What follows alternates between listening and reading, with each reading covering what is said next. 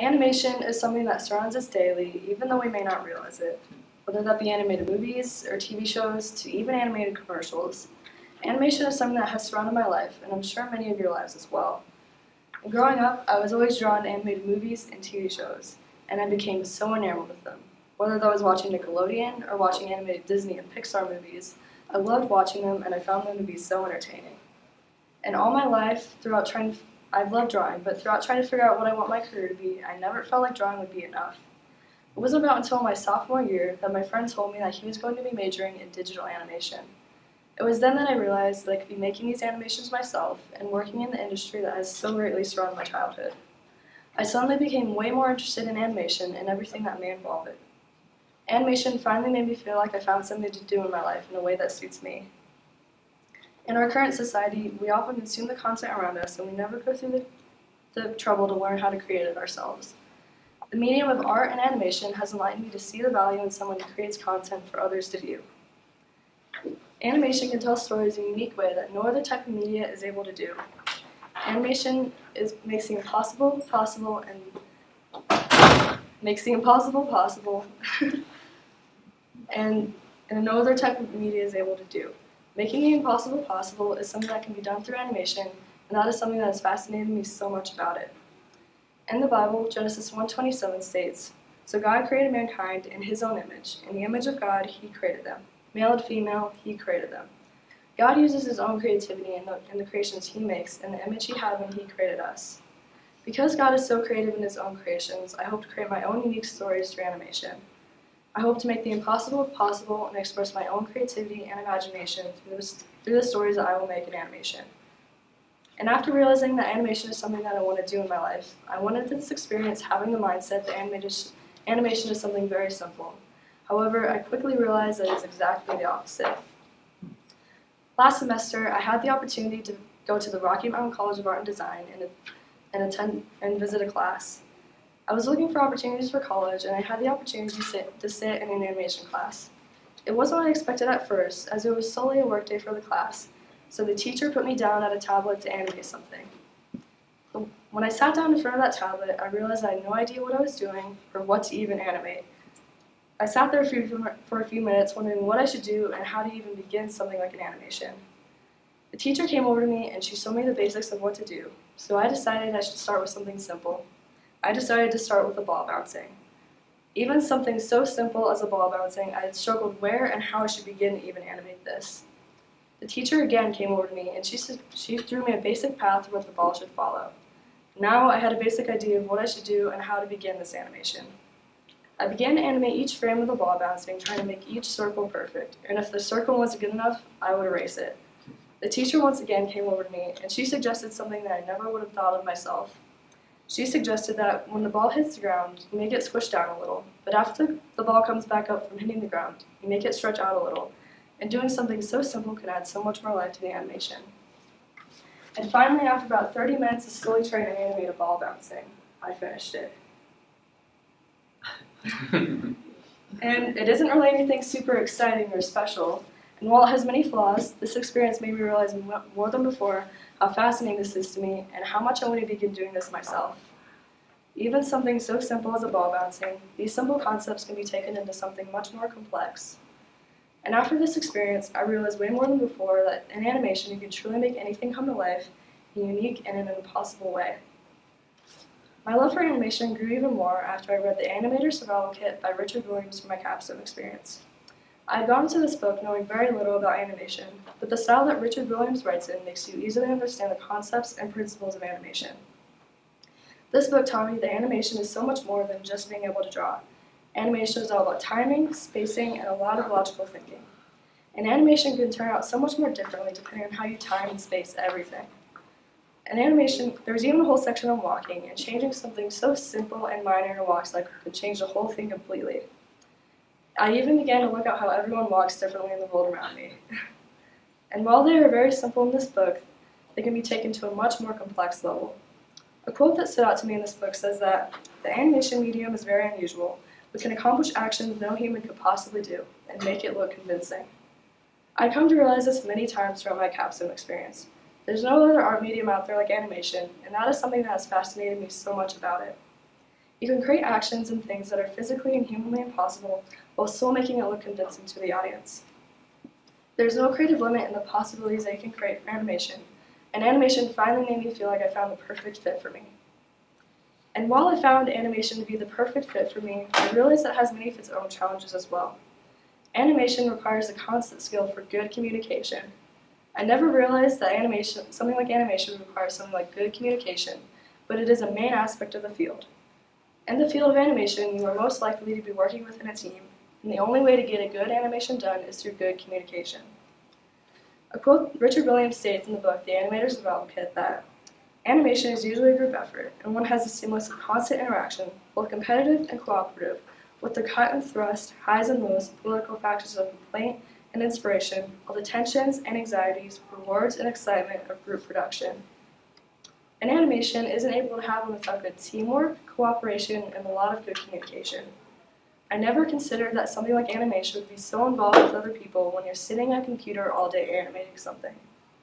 And while I realize that animation is something that I want to do in my life, the amount of interaction with others in the design process is very intimidating.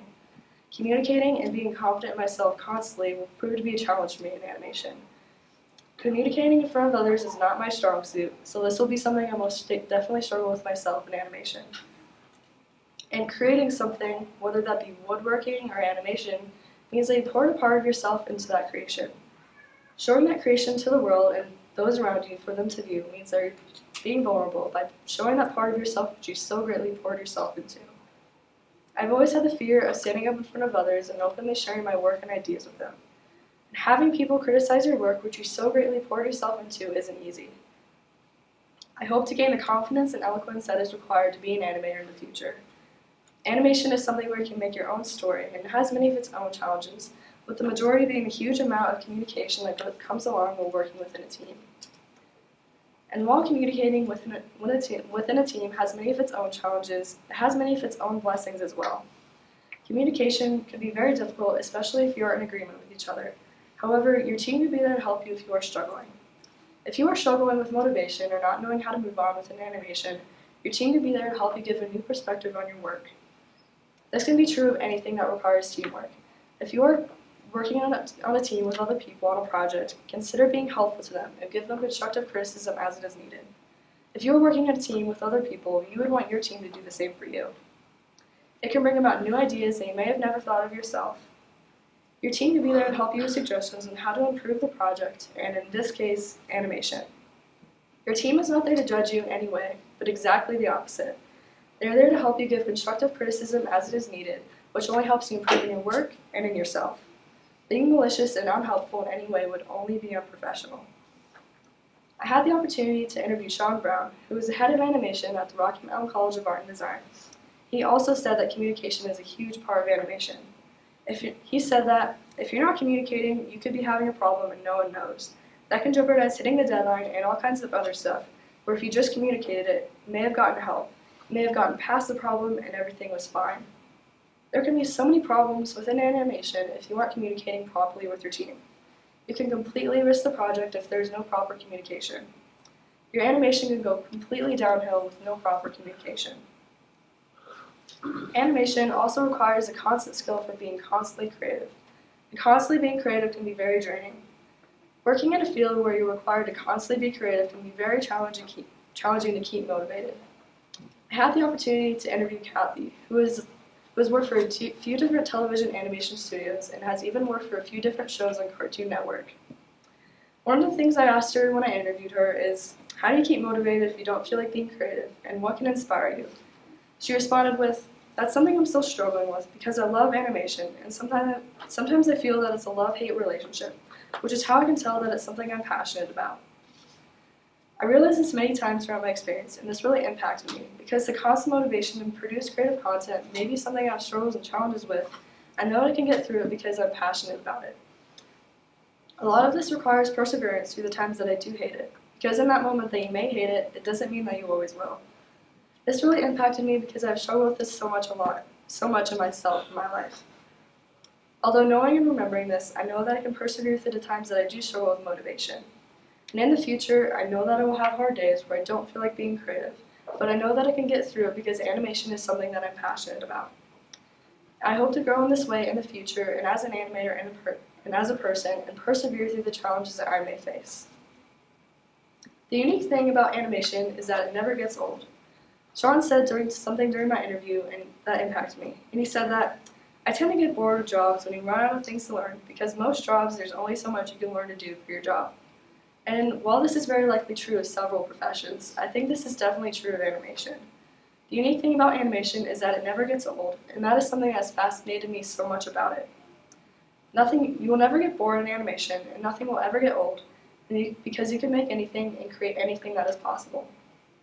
There is always something new to learn, and you are never doing the same thing, which is something that has come to make me love animation so much. Now, consider taking a simple circle, and one is going at a constant speed.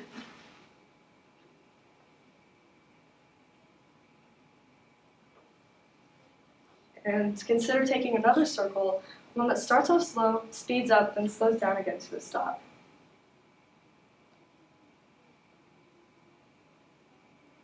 And if you take these simple concepts of a simple circle, you can begin to imagine all the different movements that can be made possible. You can already begin to add a certain character and a different kind of expression to the animation. Something immediately begins to change as soon as you give some kind of expression and story to the animation and change the movements behind it. Imagine all the different movements that can be made possible as soon as you change the movement from something so simple as a circle, as soon as you add some kind of expression and story to it. However, if there is no story in animation, then the animation will not be good in any way. Sean said something during my interview, and he was saying that there's so many beautiful animations out there to look at, but they're not good in any way because there's no story. The majority of animation comes down to the story. A story needs to be good in animation in order for it to keep the audience captivated. And while there are so many beautiful animations out there to look at, a lot of them aren't good because there's no story to them. Sean said that, I think they can both be really successful, they can both be total failures, just depending on the studio that makes them and the level of quality they put into it, and the story that's behind them. A good animation includes something that is pleasing and beautiful to look at, as well as having a good story. You need to find the perfect balance between these two in order to make a good animation with a captivating story for the audience. And while finding the perfect balance between these two may be challenging, once you find that perfect balance, you can truly create something that is unique and impossible, while still at the same time convincing. An engaging story in animation involves bringing the simple to life and making the impossible possible.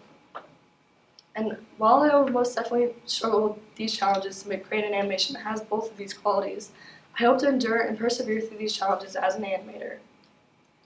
Patience is also a big virtue of animation.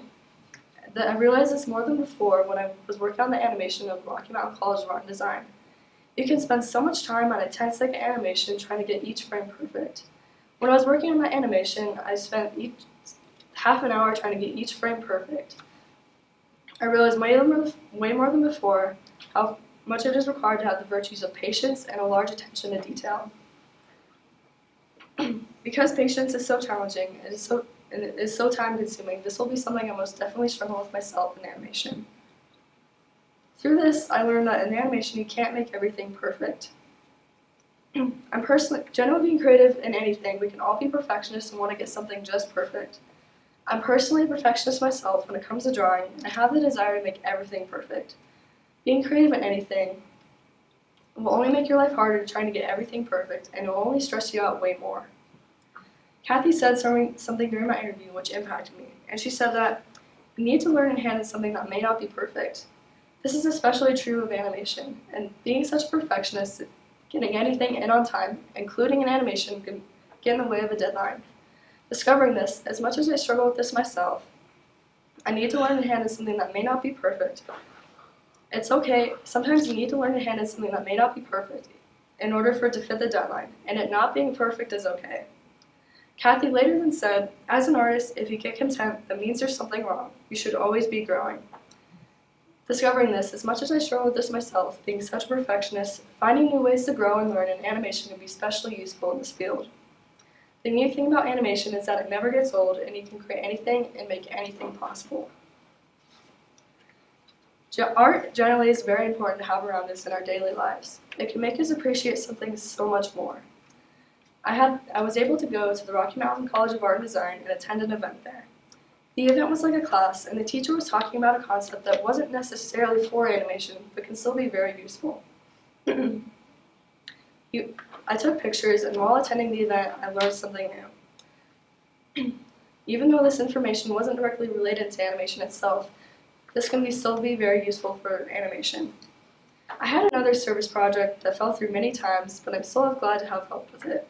There's a new Genesis Center at our school, and I helped arrange the artwork that will be hanging in the room that will be designed by the laser cutter. And while this isn't very directly related to animation itself, the slightest art in a room can bring so much more life to it. The slightest art in a room can make it so much more lively and welcoming. Animation, or something so simple as art, can bring so much more life to everything, and without it, something wouldn't be so creative or so welcoming and lively. Animation can bring the same kind of feeling to our lives. When we watch an animation, we feel something almost magical inside, as we are watching the impossible being brought to life, and while at the same time making it look convincing to us. And now, when I watch animated movies and TV shows, I have so much more appreciation for them and the people that make them. Animation truly isn't something that is easy. It requires much patience, eloquence, and communication. It can bring so many stories to life in a unique and an impossible way. Animation surrounds our lives and has so greatly surrounded my childhood, and I'm sure many of yours as well. I loved watching them, and I found them to be so entertaining, and I loved imagining something that in no other way would be possible. And while I thought that animation would include solely just being able to draw and have some skill in art, I quickly realized through my experience that it is exactly the opposite. Animation has many of its own challenges, and I hope to persevere through them myself in my own career. Persevering through something, even in animation, means that you're passionate about it. There's nothing to ever stop learning in animation, and you can make the impossible possible in a unique way, which is so fascinating to me. Animation finally made me feel like I found something to do in my life, in a way to suit others, in a way to glorify God. Just as God is creative with His own creations, I hope to create my own unique stories through animation. Animation can tell stories in a unique way that no other type of media is able to do, and I hope to create my own animations for something that has so greatly surrounded my life.